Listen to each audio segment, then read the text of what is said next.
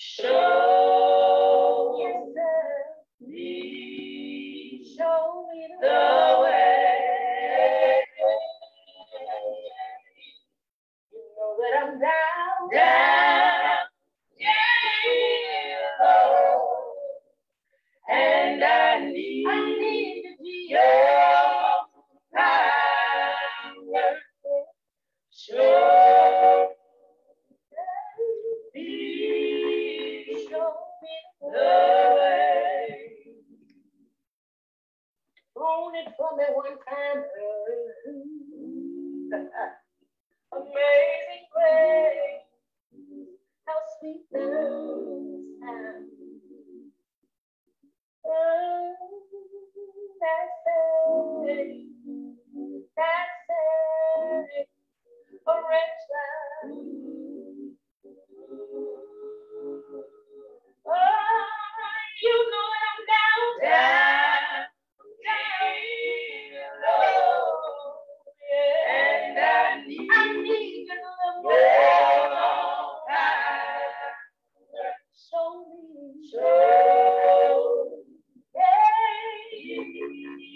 show me the way. Yeah. One more time, y'all. Come on. Show me, God. Show me the way.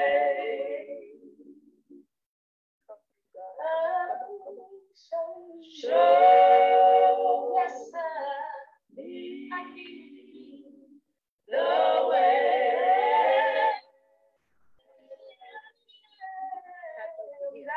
Down, Lord. And I need your power.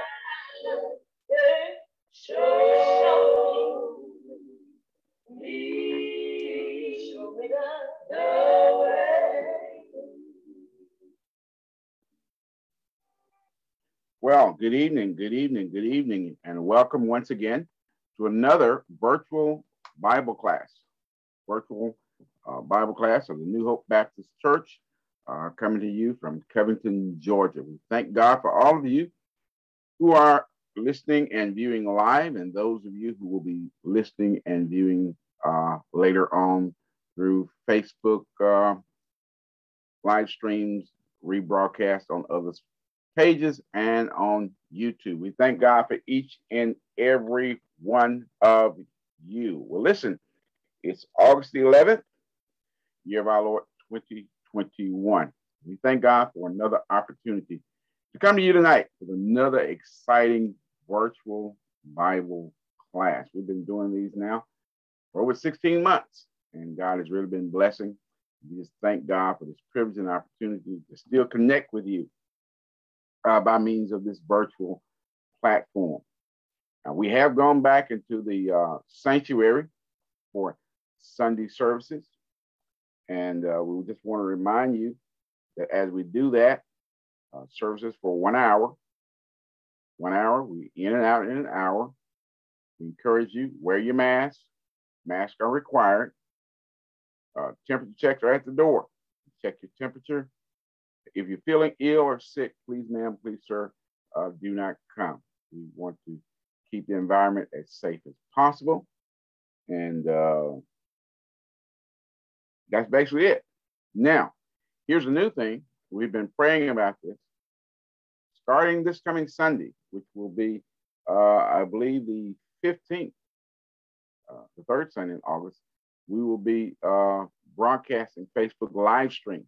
We'll be doing our 11 o'clock service in person, and we'll be simultaneously broadcasting Facebook live stream. So we prayed about it. We thought about doing a different virtual platform, but it's just so much involved. So we're going to do it this way for a while, see how things are going. So starting Sunday, it's coming Sunday, we will broadcast the service also on Facebook, in addition to being there in the sanctuary. So just wanted to let you know that. So let's see. Well, listen, last Sunday was my birthday, August the 8th. And I want to thank all of you for your greetings on Facebook. Those of you who sent cards and letters and cash apps and checks and whatever, we just thank you so much for thinking of us. And we just praise God for each and every one of you. Well, listen, as we pray tonight, we want to remind you that each Thursday, as we have been doing for over a year now, each Thursday at 7 p.m. is a New Hope Baptist Church prayer line. It's a New Hope Baptist Church prayer line. It's every Thursday from 7 o'clock until 7:30 p.m. That's Eastern Standard Time. Again, New Hope Baptist Church prayer line every Thursday night, 7 p.m. to 7:30 p.m. Eastern Standard Time. And that number to call is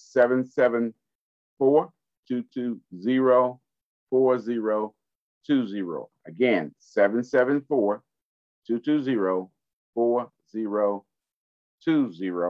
And we want to encourage you to call and just share in the prayer line. The access code is 372-1137, followed by the pound sign.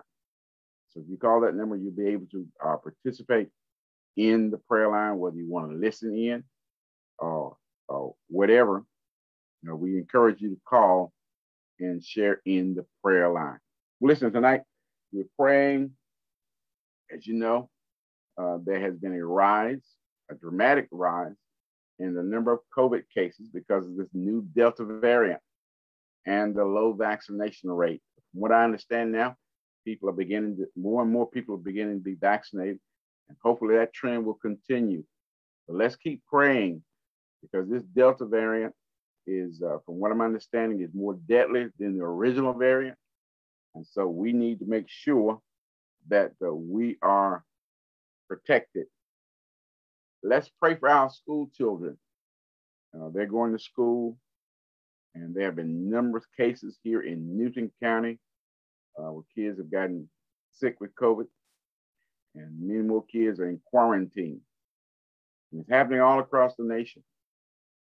So let's keep praying. Let's pray for our neighbors down in Florida.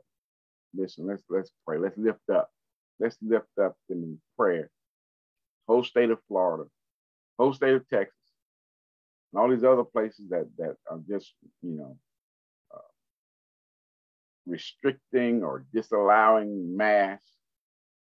So let's pray that God will touch their hearts, and that they'll understand that this COVID-19 is no joke.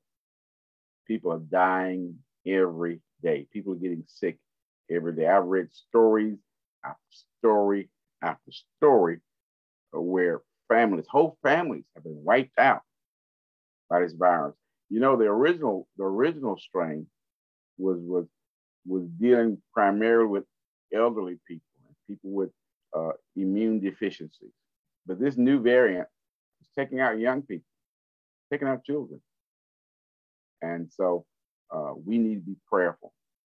So listen, continue to practice your social distancing. Do what you need to do. Do your part so we can get over this pandemic. We're praying. I believe the name is Gregory Gibbs. We're praying for him. We're praying for others. The Lackey family still on the prayer list. Damon Lackey was funeralized. I believe that was last Sunday at the Sims Chapel Baptist Church. He was funeralized. That's the son of Brother Lester Lackey, the owner of Lackey and Sons Funeral Home. And so we're lifting Brother Lester and Sister Constance and his wife up in our prayers as they continue to deal with the passing of their son, Damon.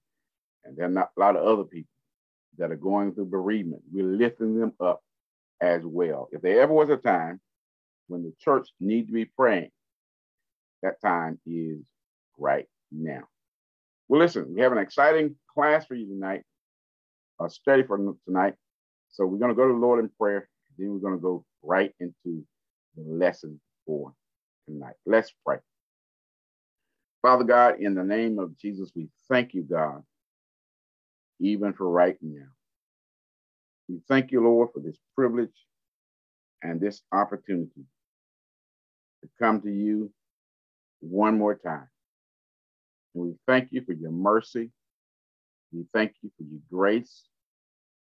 We thank you, God, that you've been so good to us. You watched over us. You kept us from all hurt, harm, and danger. God, as we come tonight, we are lifting up those who stand in the need of prayer. There are many who are suffering from the virus. So much so, Lord, that there are others who are suffering, who are being turned away from the hospital because there's just no room. We just pray, God, that you just take hold of the reins of our minds, that we might do the things we need to do to contribute to the health and wholeness and healing of everyone. We lift up those families that are bereaved tonight, Lord. We lift up the Lackey family. We lift up the countless families, oh God, who have lost loved ones as a result of this virus, and those who've lost loved ones in other cases. Father, we know, God, that you are the comforter. Pray, oh God, you just comfort them right now as only you can. Now, Lord, give us a spirit of revelation and spirit of understanding as we seek to hear your word. Let us hear what the Spirit is saying to the church. This we pray in Jesus' name. Amen and amen. Well, God bless you. I forgot to mention earlier, too, our own brother Marvin Clemens been in the hospital. And so we're lifting him up as well in our prayers. It's Brother Marvin Clemens. He's been in the hospital. So we're lifting him up in our prayers, that God will just touch his body and bring healing unto him. Well, listen, as we said earlier tonight, our lesson tonight is we're going to be talking about a biblical theology of sex. A biblical theology of sex. We're going to be talking about what the Bible says, about sexual intercourse. A biblical theology of sex. What the Bible says about sexual intercourse. So, it's going to be an interesting topic. And we just pray and hope that we'll learn something and that our lives will be enriched from this Bible study. So let's dive into it. Many parents eventually get around to having the talk.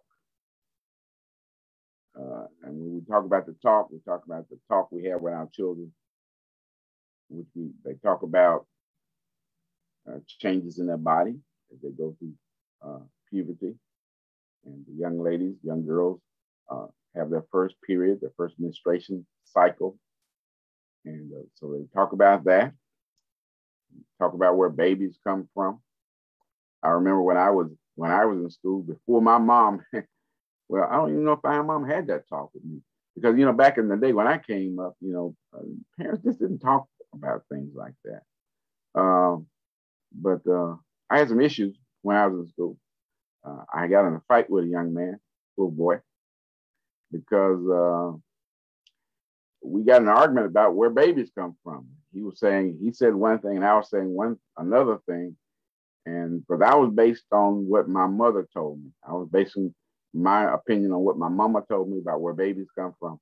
Of course, both of us were wrong looking back on it, but we just went by what our parents told us. We didn't have the serious talk back then. We just had to, they just told us something to get rid of us. So we talk about the birds and the bees, and talk about sexually transmitted diseases or STDs. So eventually, parents should have this talk with their children. However, most parents do not talk to their Christian children about a biblical theology of sex. And the reason why they don't have that taught is because really they don't really know what the Bible says about sex, except for the commandment to abstain, not have sex until marriage. But I want to share with you tonight that the Bible has much more to say about sex than just abstaining until marriage. You see, in most Christian settings, including the church, sex is a taboo subject. You don't like to talk about it. It's a hush-hush, under the rug type deal. You don't talk about it. And therefore, most of our children learn about sex from the streets, or they learn from the media. And these days, they're learning from the secular, crazy Christian education classes that they're having in school, or they learn from their friends or peers. And none of the above sources, the streets, the media, or their friends and peers, none of them have any idea of the biblical theology of sex. Parents don't know, mostly. Street definitely doesn't know. Media doesn't know, doesn't care.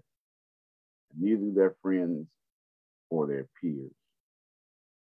So they've not had that talk about the biblical theology of sex. And I dare say that many of you who are listening to this right now have no idea what the Bible says about sex and sexual intercourse, with the exception that we are to abstain until marriage, and that sexual intercourse should be confined within the marriage situation.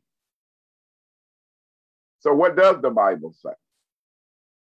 Well, before we get into specifics, we must remember this, that when the Lord God finished creating the world, the Bible says everything God made was good, and that included sex. Now, I've even heard some crazy, back in the day, I've heard that a woman's desire for a husband came as a result of the fall. No, sexual intercourse, sex was part of the plan before the fall. Sex was not a result of the fall. That was in the beginning. And as far as that woman's desire toward her man, that's a whole nother subject that many people have misinterpreted. And that's another Bible lesson for another day. Here's what the Bible says. And we go back to that cornerstone passage of Genesis chapter 1, verses 27 and 28. But beginning at verse 26,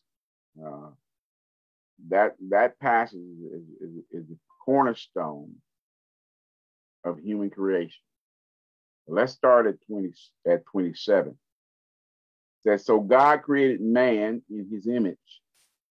In the image of God, he created him, male and female, he created them. God blessed them, and God said to them, be fruitful and multiply, and fill the earth, and subdue it, and have dominion over the fish of the sea, over the birds of the heavens, and over every living thing that moves on the earth. And that's from Genesis chapter 1, verses 27 and 28. As I said earlier, that beginning at verse 26, that passage, Genesis 1, 26 through 28, is the cornerstone package. If you can get that passage in your mind, in your spirit, in your understanding, that tells you what this life is all about.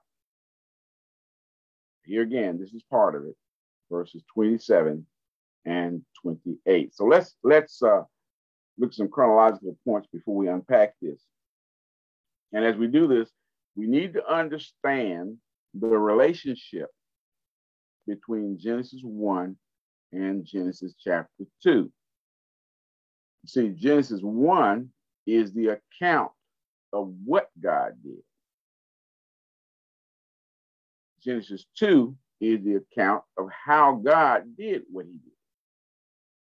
So you got to understand that Genesis 1 and 2 run concurrent.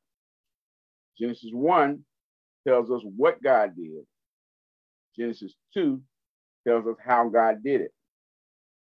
And I'm sharing that because the commandment to be fruitful and multiply that's found in, that we just read in Genesis chapter 1, verses 27 to 28, it occurs chronologically after the creation of Eve in Genesis chapter 2, verse 18 and 21 to 23. So again, it's in chapter 1, but it occurs after what happened in chapter 2. Because again, Genesis 1 tells us what God did. Genesis 2 shares with us how God did it. So let's look at some of the finer points. Look at the finer points of the creation of man and woman. Note, first of all, that God created man, that is the species of man.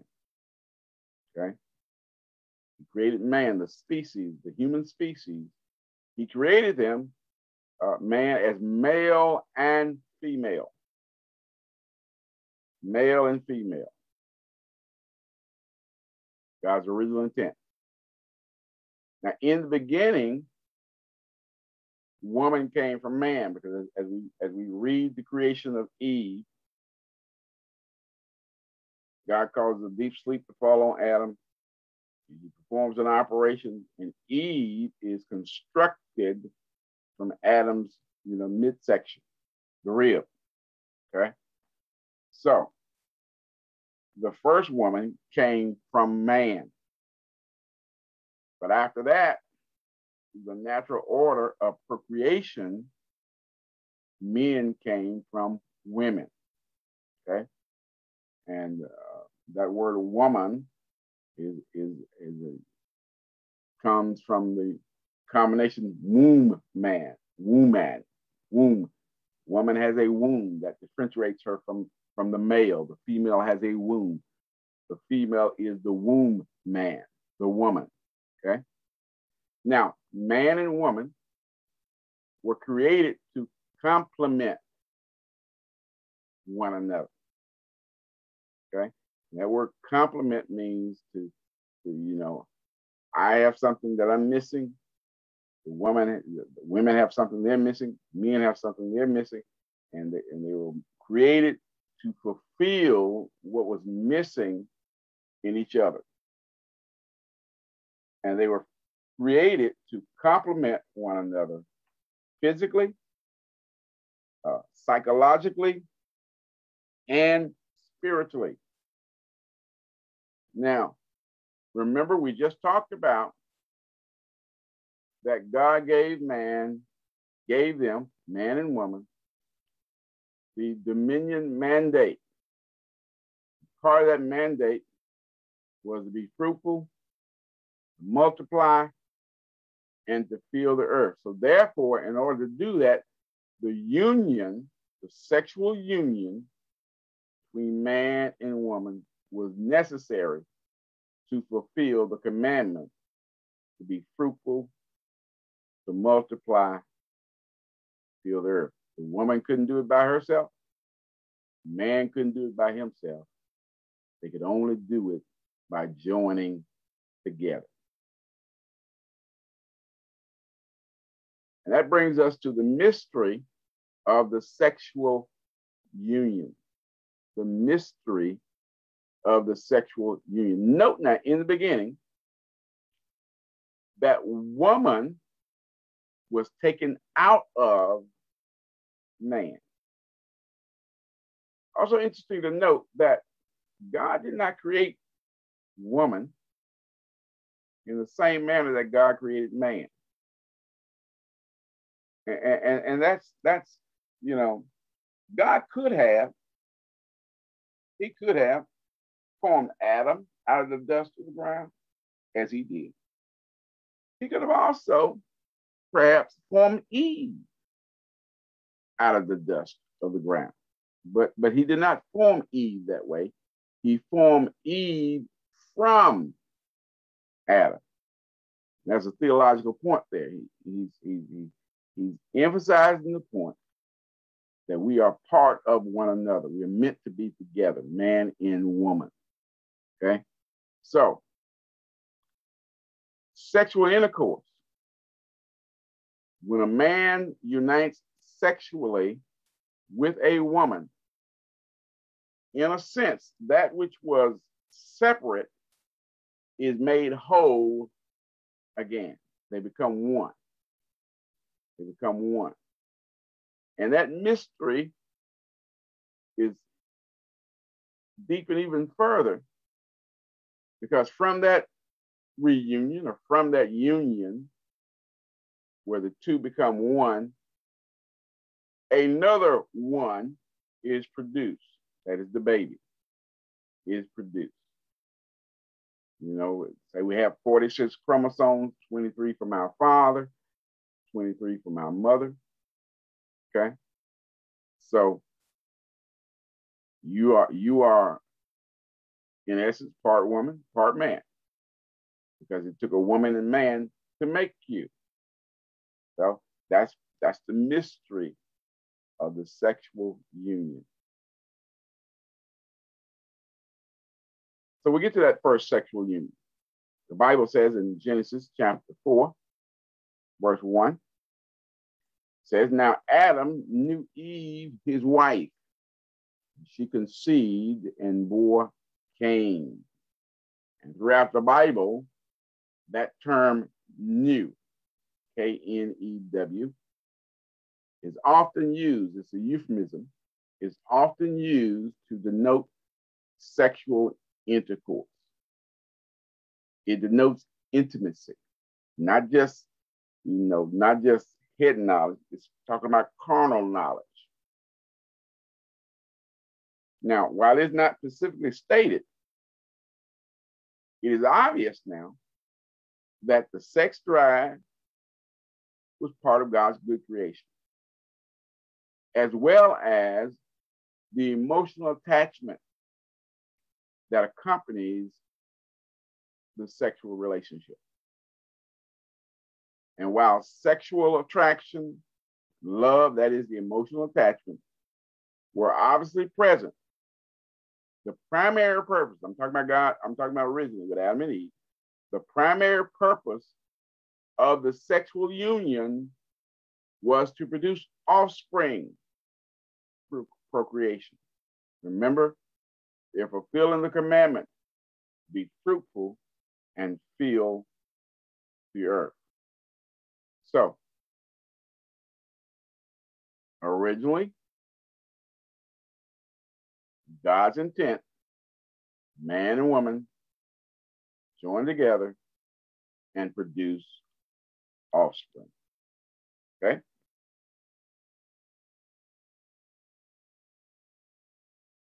This is what the Bible talks about in this commentary verse in Genesis chapter 2, verse 24, which says, therefore a man shall leave his father and his mother and hold fast, King James says, cleave to his wife, and they shall become one flesh. Now, key in on that one flesh, because that's what it's all about. That's the mystery of the sexual union, one flesh. So it was God's original intent for a man and a woman to be in a lifetime marital union because of the mystery of the sexual intercourse. And in that union, through that sexual union, the two become one flesh. He said again, it was God's original intent for a man and a woman. One man, one woman, to have a sexual union, be involved in a covenant relationship that spans both of their lifetime. So therefore, at some level, the act of sexual intercourse makes a man and a woman one. Didn't say marriage. I said sexual intercourse. The act of sexual intercourse at some level makes a man and a woman one. And that's why I just said that. A man and a woman were intended to be one with only one. You see, divorce, sexual unions with more than one person was not God's original intent. God's original intent for sex to be a sacred act between two people, and only those two, for a lifetime. Divorce, sexual union with other people were not part of God's original intent. In fact, talk about that in the one of the passages where we were talking about divorce. And I believe it was Jesus who said that it was because of the hardness. God allowed divorce because of the hardness of man's heart. But divorce, sexual union with other people were not part of God's original intent. Now, some of you might remember R. Kelly. R. Kelly, he's been in the news past couple of years for some stuff he's been doing. I believe he's currently in jail now. But back in 1993, R. Kelly released a song called Bump and Grind.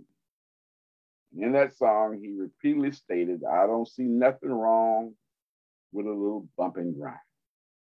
Of course, he's using that terminology, bump and grind, as a euphemism for the act of sexual intercourse. I want to suggest to you that R. Kelly was wrong, because there's so much more to sexual intercourse than most people realize. So much more to sexual intercourse than most people realize. Even Christians, there's more to it than we realize. So let's look at this more of sexual intercourse.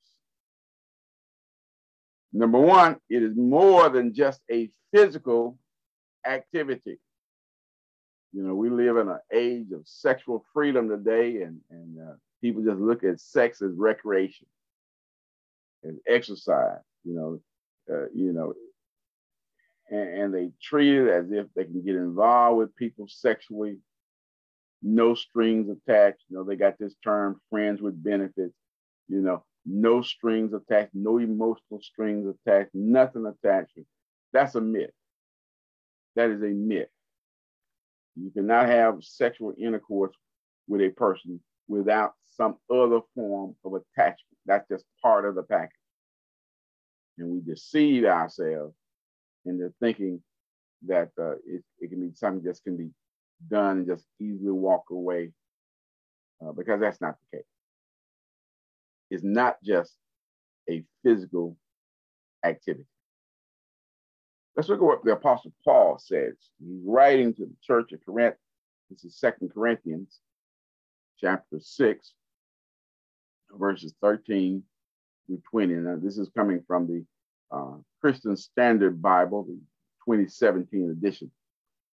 Paul says, food is for the stomach, and the stomach for food, and God will do away with both of them. However, the body is not for sexual immorality, but for the Lord, and the Lord for the body. God raised up the Lord and will also raise us up by his power. Don't you know that your bodies are a part of Christ's body? So should I take a part of Christ's body and make it part of a prostitute? Absolutely not. Don't you know that anyone joined to a prostitute is one body with her? Well, the scripture says the two will become one flesh. That everyone joined to the Lord is one spirit with him. Flee sexual immorality. Every other sin a person commits is outside of the body, but the person who is sexually immoral sins against his own body. Don't you know that your body is a temple of the Holy Spirit who is in you, whom you have from God? You are not your own. You were bought with a price. So glorify God with your body. Let's unpack this.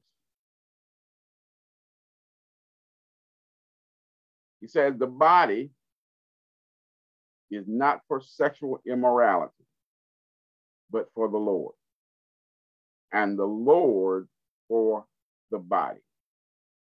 God raised up the Lord and will also raise us up by his power. And let me just say this too, because when I was coming along as a young Christian, and I still hear traces of this even today, it seems to be a belief in the church that God is not really concerned about our body.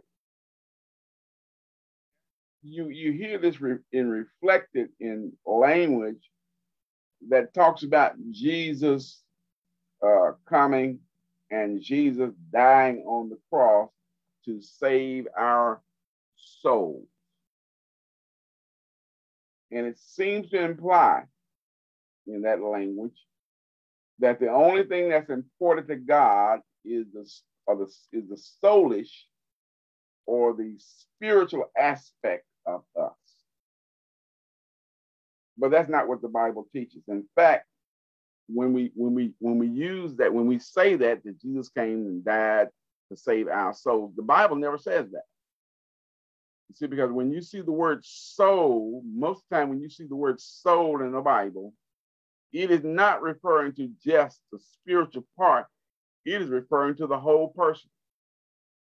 This division of spirit and body and soul and body, that's a Greek division. That was not a division that was prominent in Hebrew thought. The Bible is a Hebrew book. The Jews didn't think that way. The Jews, they thought of souls. When you read in Ezekiel back in the Old Testament, where it says the soul that sinneth, it shall die. He wasn't talking about just the spiritual part. He was talking about the whole person. See, they did not divide humanity. That's a Greek thought. That was not Hebrew thought. So the Lord is concerned with our bodies, so much so that one day these very bodies that we have now will be transformed, changed, and be raised. Will be raised. So the body is not just a temporary earthly house for the soul or spirit. Our bodies are integral and inseparable element of who we are. In fact, without our bodies, we could have no earthly existence. Because remember, and this is why that verse we were talking about, Genesis chapter 1, verses 26 to 28. That's why it's so important. He says, let us make man in our image. He created them male and female. But listen, the point I'm trying to make is that God made or created man to dwell on earth, not heaven. Heaven where our beloved loved ones are now, was not part of God's original plan for our habitation. He created us as a combination of spirit and body to live on earth forever.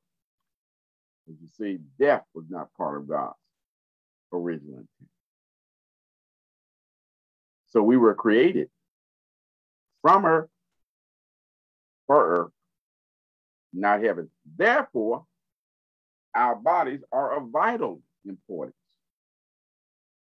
Because without our bodies, we cannot fulfill what God created us to fulfill.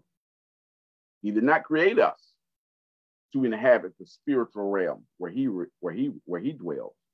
He created us to inhabit the physical realm.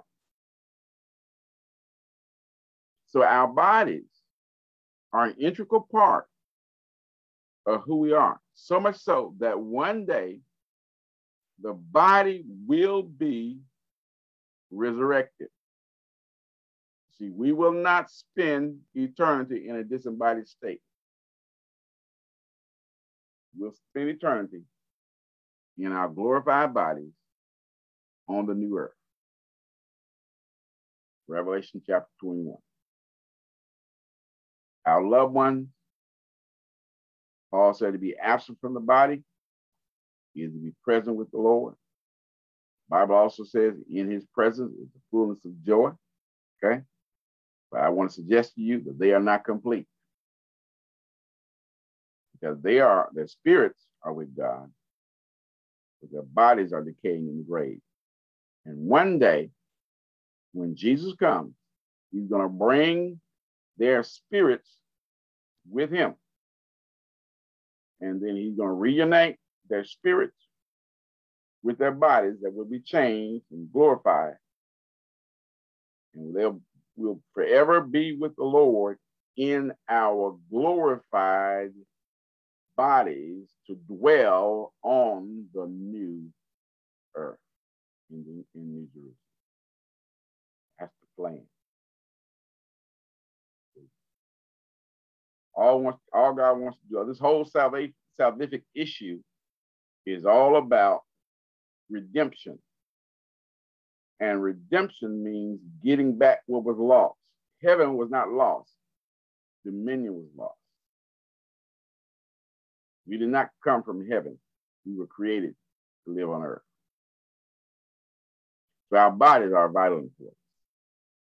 So we need to get that theology straight, because there's some people who think it doesn't matter what happens to my body, just since my soul is right. No, you're going to have to give an account for the things you do with your body, in this body, because that's part of who you are. He says, verse 15, don't you know that your bodies, not your spirits now, he says, he's talking about your bodies. He says, don't you know your bodies are a part of Christ's body? See, according to the Apostle Paul, our bodies, not just our spirits and souls, our bodies are a part of Christ's body. You see, because it is only through our bodies that God, Christ, and the Holy Spirit acts in the physical world. I've got to the point where I cringe now whenever I hear somebody praying and sending God to the hospital and sending God here and sending God there and go by and see sister so-and-so and go by and do this. No. That's why we're here. We are to go in his name.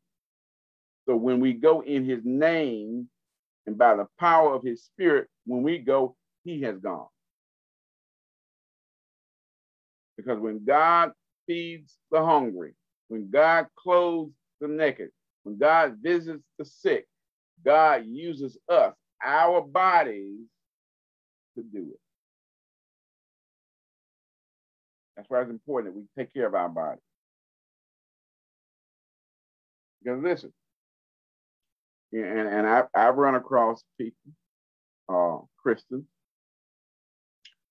who totally neglect their bodies because they say, well, I'm going to be with the Lord. No, well, yes, you'll go be with the Lord, but the Lord has a work for you to do, and you will do more good for God living on earth than dying and going to heaven. Because when you die and go to heaven, you'll be in a state in his presence, but you'll be in a state of waiting until the resurrection, resting till the resurrection. The devil wants you out of here, but God doesn't. We talked about John 17 not too long ago. In the Garden of Gethsemane, Jesus prayed. He said, Lord, I pray that you don't take them out of the world, but that you keep them from the evil one. So our bodies are vitally important. You got to understand that in the sexual act is more than just the two of you. This is what Paul said. He's asking some rhetorical questions. And the questions he's asking, he expects a no. He says, should I take a part of Christ's body, which is your physical body, and make it part of a prostitute? Absolutely not. Don't you know that anyone joined to a prostitute is one body with her? For the scripture says the two will become one flesh. Now don't let that word prostitute throw you off. It's not just a matter of a prostitute. It's any person that we have sexual intercourse with. We become one with that person. Paul is saying, since our body, that is the body of the believer, is part of Christ's body, when we engage in illicit sexual intercourse outside of marriage, we unite a part of Christ's body to an illegitimate or in an illegitimate union. So in addition to that, we become one flesh with our illegitimate partner.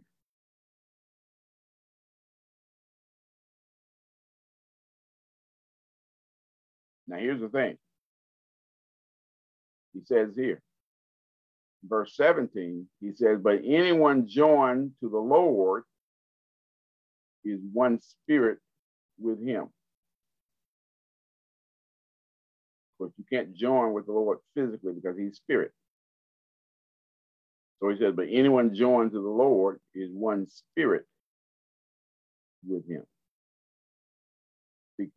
Paul makes a contrast between being one body with a prostitute and being one spirit with the Lord.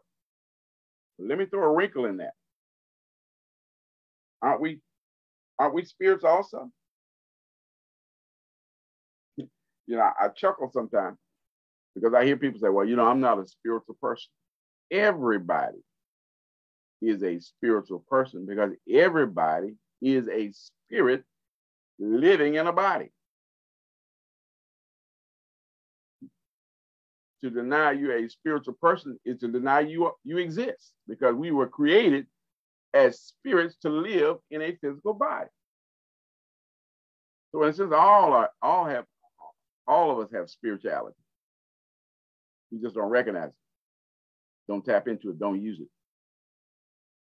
Or we use it illegitimately because we are spirits. Now, here's my point. If that is the case, and it is, then I would not think it would be too far of a stretch to think of the sexual union in terms of a spiritual union as well. In fact, the Bible seems to give some kind of a parallel with this. There's a incident in the Old Testament.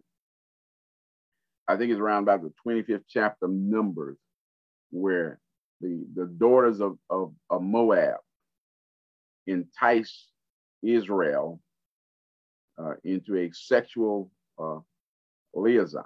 They had sexual intercourse. Men of Israel had sexual intercourse with the daughters of Moab. And in a result of that sexual intercourse, they also enticed them to serve their gods. So there's a spiritual aspect of sex as well. Not just physical, not just emotional. It's also spiritual.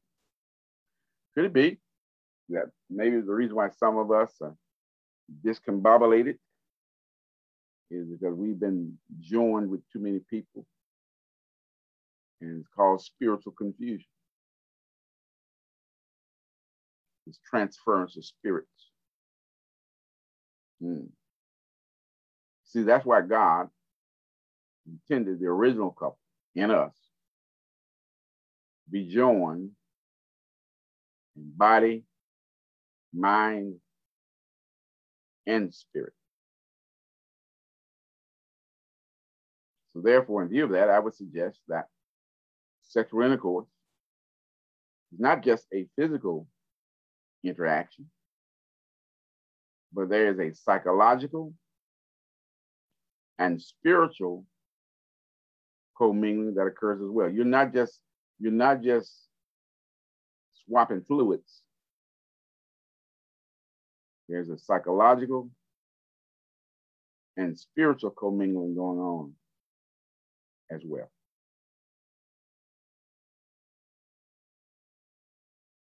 See, sex is the most intimate act. It says here in verse 18, he says, flee sexual immorality. Every other sin a person commits is outside the body. But the person who is sexually immoral sins against his own body.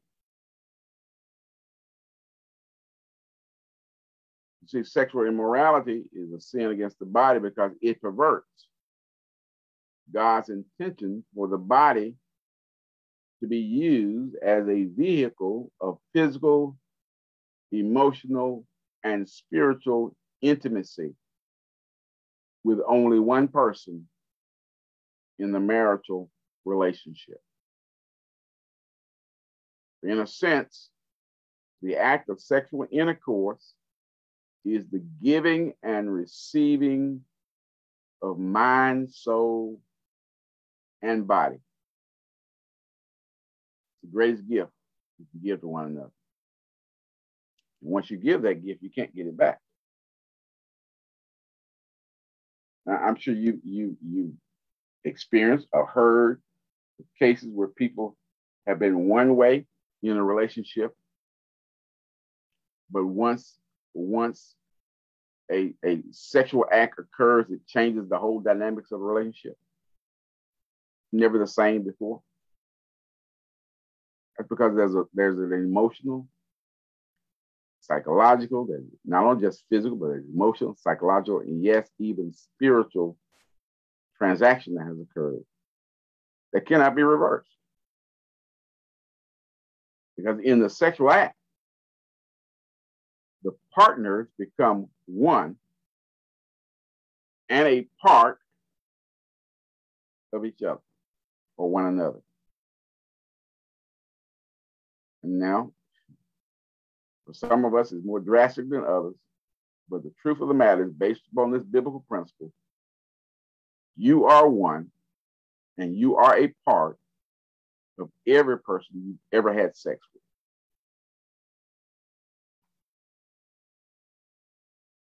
See, we cheapen and degrade ourselves when we make ourselves one with and part of multiple people. because that was not God's original intent. That messes us up emotionally, psychologically, spiritually, in many cases physically, with diseases and other things.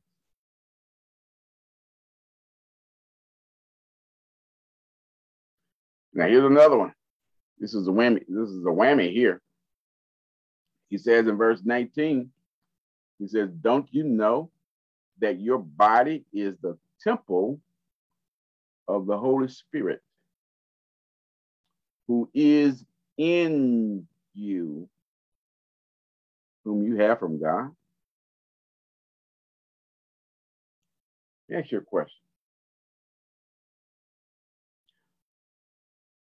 Would you have an illicit sexual intercourse if you knew that God was physically present in the room? If you knew that God was watching you physically, he's sitting over there in the chair watching you, would you? Would you if your mother was sitting over there, or your father, or someone else you respected? Would you?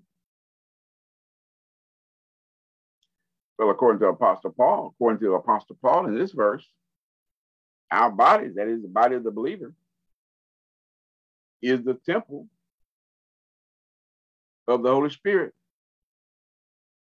And the Holy Spirit is God. God is in us through the Holy Spirit. Therefore, God literally is in the room when we have illicit sexual intercourse. Another interesting thing about that verse is that the Greek word that is translated as temple is a word that denotes the inner sanctuary of the temple. You might not know this, but when you, in the New Testament, when you run across the English word temple, all the time it's not the same Greek word that's behind it.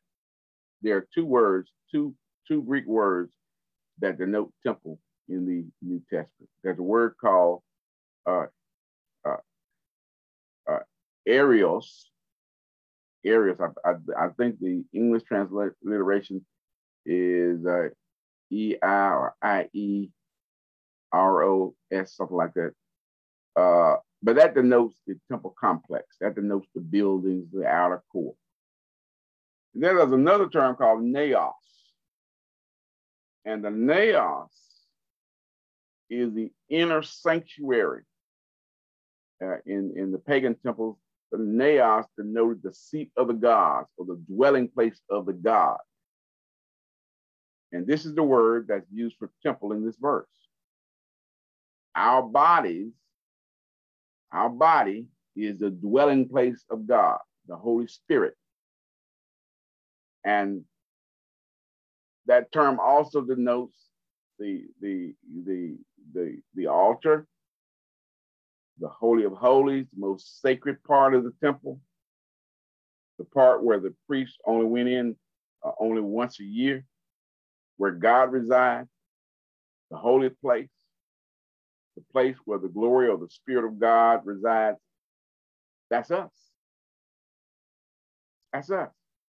One of the reasons why Jesus didn't put so much emphasis on the temple, after he cleansed it, because I think he was trying to bring, orientate us to the theological point that God no longer dwells primarily in temples of stone, but he dwells in temples of flesh, our bodies. So he doesn't leave the room.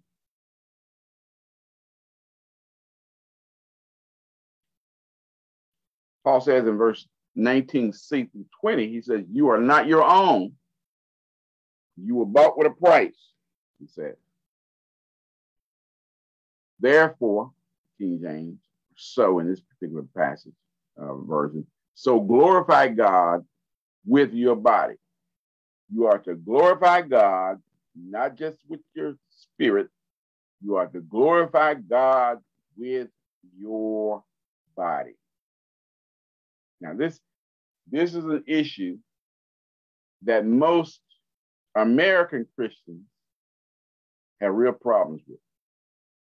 We have real problems with this biblical reality. And that reality is this: we don't own anything. We don't even own ourselves. We run around, we talk about my money, debate with the abortion issue. Is people say, well, I got a woman has the right to do with her body or whatever. According to the Bible, it's not her body, it's the Lord's. Not my body, it's the Lord's.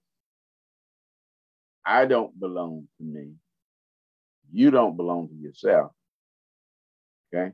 We belong to the Lord. And if we're Christians, we're doubly bought. That, as a Christian, that ought to be the last thing that comes out of our mouth. Because number one, we belong to God by right of creation. The earth is the Lord, in the fullness thereof, the world and all they that dwell therein. That's what the psalmist says. Plus, if you are saved, you've been bought with a price, and that price being the precious blood of Jesus on Calvary's cross. You're twice bought. And so we don't own our bodies. So we don't have a right to do with our bodies what we want to do. We don't own the money in our pockets or purses or accounts. We don't own anything. Listen, you think you own something? I dare you. I double dog dare you. You think you own something, just mess around and die. See what happens to it. See what happens to your ownership after you die. You can't take it with you. When you die, somebody else can be driving what you used to call your car. Somebody else be living in what you used to call your house. And if she's pretty enough or he's handsome enough, when you die, somebody else may be married to your husband or your wife. We don't own nothing. So the operative word in the kingdom of God is not ownership, but stewardship. Paul says in 1 Corinthians chapter 4, verse 2, he says, moreover, it is required of a steward, that they be found faithful. And the word faithful means reliable, true, loyal. Because we've been bought with a price. We've been bought lock, stock, and barrel, the whole caboodle. It all belongs to him.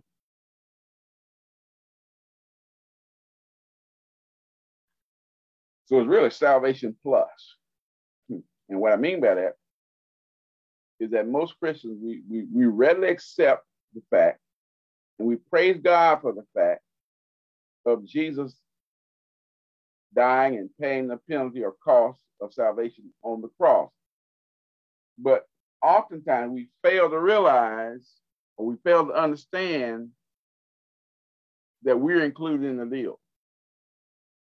See, when Jesus paid the penalty for our sin, or when he paid the penalty for sin, he didn't pay for us to be free to ourselves. That's a misconception.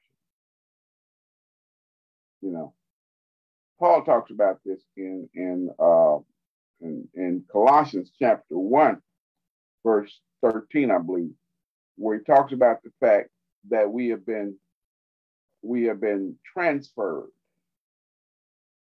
We've been rescued from the kingdom or the domain of darkness into the kingdom of his dear son. And here's the point. Here's the point I'm getting at. No man is absolutely free. We are either servants of sin or we're servants of righteousness. See, before we got saved, we were servants of sin. Now, God did not save us. He did not send Jesus to save us. He did not send Jesus to pay the penalty for our sin, for us to be free to ourselves. No, he did that so that he could rescue us from being slaves of sin, so that we might be servants of righteousness. There's no middle ground. You can't declare that you are you're not going to take one side or the other. He says you're either for me or against me. See, so we're either servants of sin or we're servants of righteousness. And I think one of the things that happens is that we grow up with this erroneous theology. At least I know I did. I used to think when I was, growing up in the church, I used to think I lived in neutral territory. And my life was about, before I died, I had Satan on one side and God on the other side. And what needed to happen before I died, I needed to pick which side I was going to be on, as if I was in neutral territory. But that's not what the Bible teaches. The Bible says I was born in sin. I was born a slave to sin. I was born under the domain of darkness. And what God did through Jesus, he reached in the dominion of darkness and snatched me out of the burning fire. But he snatched me out of the burning fire so that I might be saved to do his will. Not my own thing, but to do his will. So let's conclude. Hopefully now, this study has helped us to begin to understand the gravity of sexual sin. And we need this more so now than ever, because we're living in a world that's just saturated with sexual immorality. It's all around us on the TV, it's everywhere, the songs everywhere. Free sex is just promoted. And it's not just a physical thing. I think this is satanic and demonically inspired, because the devil knows the spiritual aspect of sexual intercourse. He knows there's a transfer of spirits going on. He knows that. And let me tell you something. If I had learned what we discussed tonight, if I had learned this as a young teenage believer, it would have saved me a lot of grief and pain from the foolish mistakes I made because of ignorance.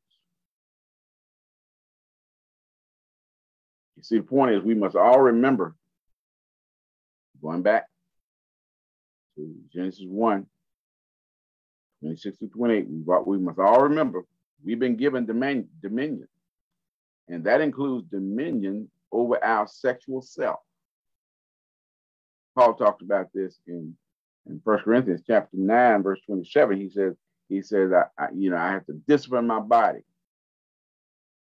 lest after I preach, I myself is a castaway. Your body has to be disciplined. And we must control our bodies instead of allowing our bodies to control us. And that's not just sex. That's food. That's a lot of other stuff. We got to exercise discipline over our bodies. Because if we're honest, for most of us, myself included, this study is somewhat too late. We've long ago defiled our sexual purity in dedication to just one partner. We've long ago been involved with other people and compromised not just our sexuality, but our spirituality by commingling with the spirits of others who are not necessarily of the Lord. Because if they were of the Lord, they wouldn't be commingling spirits with us. Okay? So it's a little late for most of us as far as sexual purity is concerned. But thank God for his grace. Thank God for his grace. Because this can help us to understand what's been going on. And we can repent. We can start right where we are to be faithful and giving him the glory and the honor that he's due in our sexual conduct. Praise God tonight. I hope and pray that this lesson has been a blessing to you. And listen, it's been a blessing to you. It'll be a blessing to someone else. Share it on your timeline. Let others know what you've been learning. And continue to pray for us, that God will continue to inspire us and give us revelation into his word so that we might continue to bring you thoughtful and stimulating virtual Bible studies. I don't want to just bring stuff that's readily available. I want to help you to grow deeper in your walk, closer in your walk with the Lord. Remember now, we'll be back. We're back in the sanctuary now. It's 11 a.m., 1 hour service, 11 a.m. On Sunday. Starting this Sunday, we'll be broadcasting virtually as well. Hope to see you tomorrow night. If you can, call into the prayer line.